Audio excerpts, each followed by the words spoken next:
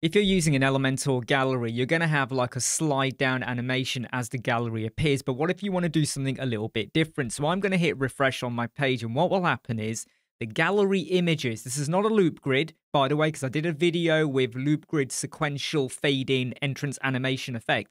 This is with a gallery with Elementor. Now, this is not absolutely perfect because you'll see the first few items still slide down, but you will hopefully appreciate that every other item sequentially fades in with an entrance animation. This is done with a simple bit of HTML or a bit of code.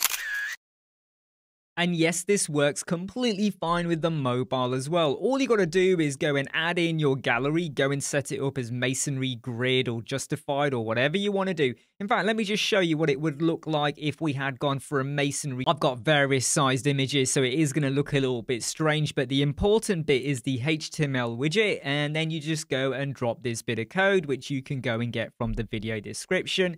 And if you want to modify how long it takes for things to kind of appear, you can go and adjust the values. You can mess around with this as much as you want, but this will now enable your gallery items to sequentially kind of like fade in animation.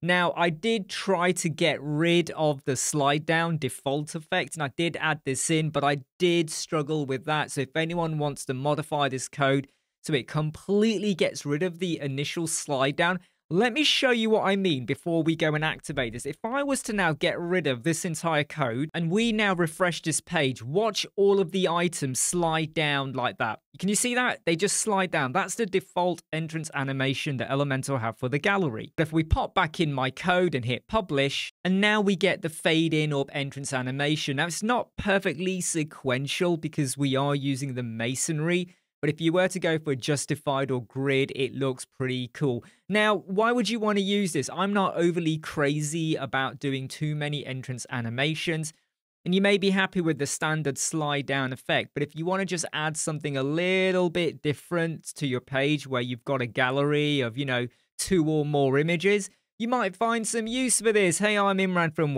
Squadron. I hope you like, subscribe, share, and follow. I'll see you soon.